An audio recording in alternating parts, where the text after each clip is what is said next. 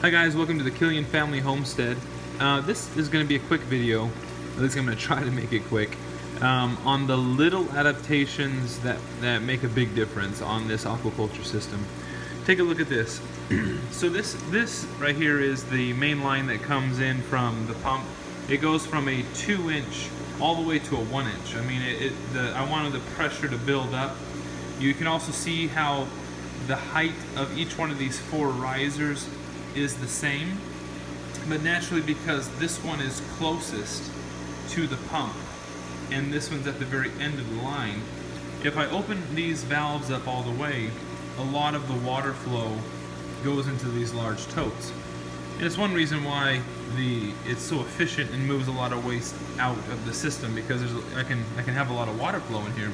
But obviously there's only so much water flow that pump pushes out. And if I will put a lot into these totes, then the main system over here doesn't get anything.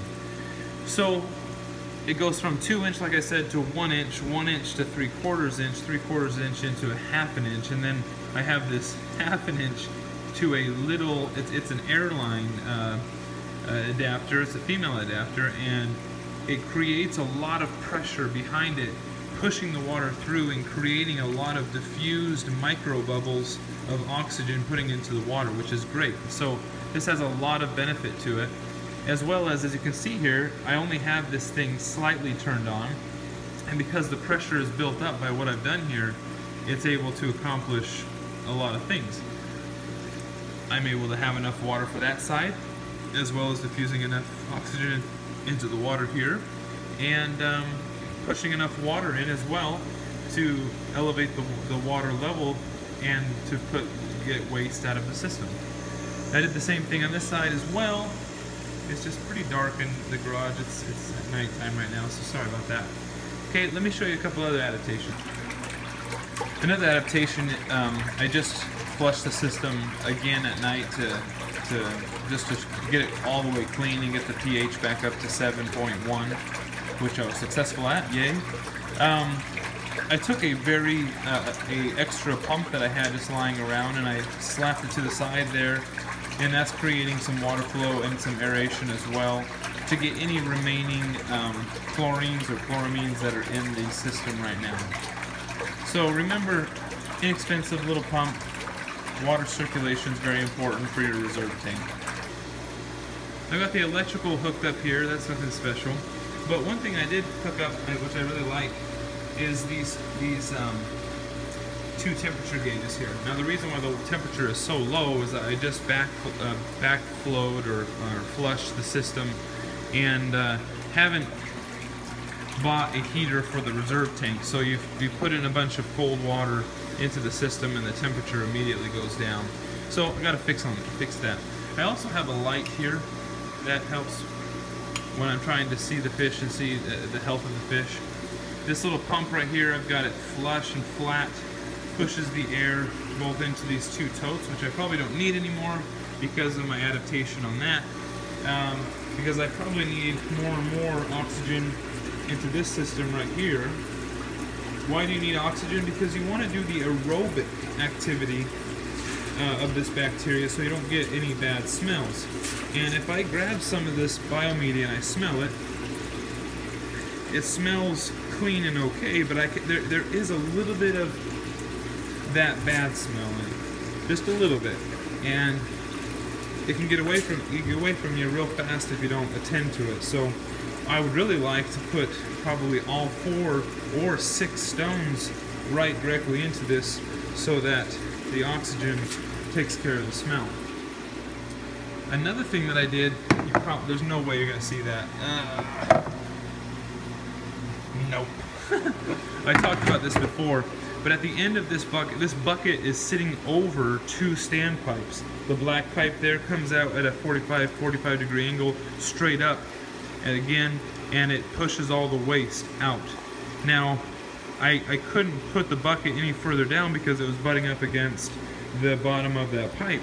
But what I did do is put a net mesh around it, further forcing the solids down to the bottom, and it's doing a better job trapping the solids and waste inside of here. Playing along with the same thing that I did in the totes, right here you have a 1 inch, and it goes to a 3/4 inch, but it's one of those screw-on adapters. The reason why I use those is that it's more of a smooth exit. See if I can get one and show you what I mean. Some of the adapters that you buy from a 1 inch to a 3/4 inch or a 1 inch to a 1/2 inch are more block, it's not as smooth. I don't know if you can tell, but when the water hits that, it's not a huge restriction. It just flows down in and takes it from a 1 inch flow capacity down to a 3/4 inch. It's really good because I wanted the water to back up a little bit, creating more flow between the two. We also got to keep this level. It seems to shift on me to make sure the water flows equally on both sides. Something I just did is I turned this off. I've had this on through the past year, the life of this system. I turned this off now with the new pump, and it just seems to be a better flow rate on each one of these. So I'm gonna experiment with that, keeping that off. Now, what's the risk of keeping that off? The risk is that the whole reason why I have this in there is to create equilibrium between these two media tanks up above here. But I'm just gonna experiment, that's part of it. When you build these systems, I believe in trying to repurpose stuff and recycle stuff, but you have to buy some things new. This is one thing that I bought new. But you can see here, I didn't have to use these right here because this is a outdoor above ground swimming pool pump is what it does, and these pipes are meant to connect into the swimming pool. What am I going to use them for? Well, I have this permanently plumbed in there, and it takes the water and it's connected right directly to the line out of the system. So I've timed this, and it takes 12 minutes every Saturday, 12 minutes to come out here, turn this off, move this from the filter position to the rinse position.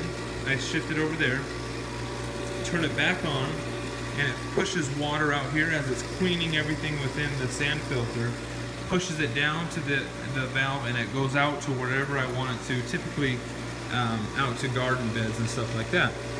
Then I come back and I turn it off. I shift this back over to filter or to closed, and then I leave it be, and I come in here and I take this off and mix the water up. There's just all kinds of gunk and solids in there. Turn on the exit valve right there, boom, and it flushes the system out.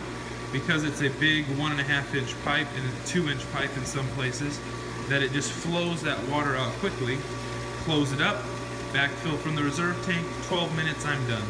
So that's a huge deal that we were able to accomplish this winter time to make sure that this thing isn't a pain in the rear to service.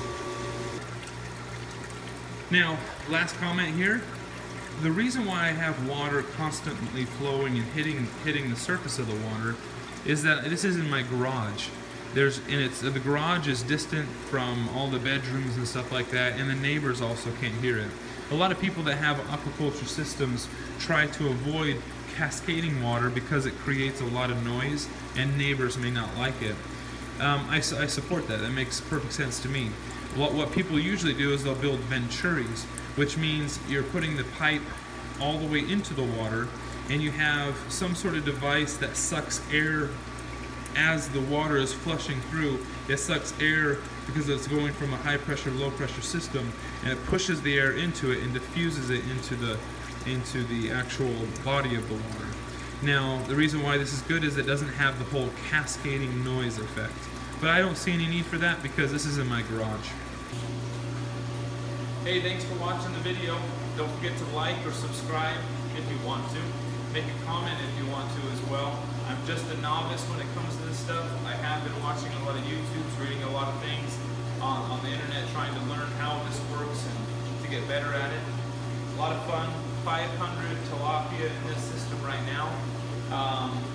It's about 2,100 gallons of water, not including the reserve tank that I showed you. This video was just to show you a couple of things that I've done just to make this system operate a little more efficient, I guess you could say. I would say that that's the fun part of this system, is once you get it up and going, it's the small tweaks to see if you can get better capacity, better efficiency.